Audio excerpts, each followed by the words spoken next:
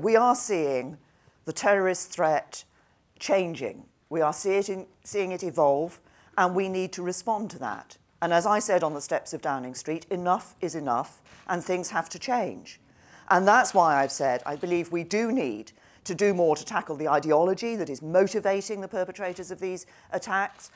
We do need to have those international agreements to regulate cyberspace so that terrorists cannot plan online. I think we need to do more to stamp out extremism here in communities in Britain. And yes, we do need to look at the powers for the police and security intelligence agencies to make sure that as the threat evolves, they have the powers that they need. And I've talked about some of those powers, like making it easier to deport foreign terrorist suspects, like being able to do more to restrict the freedom and movements of terror suspects when we know they are a threat, but when we're not able to, we don't have the evidence to prosecute them fully in court. And longer sentences for terrorism-related offences, for those who are convicted of terrorism-related offences.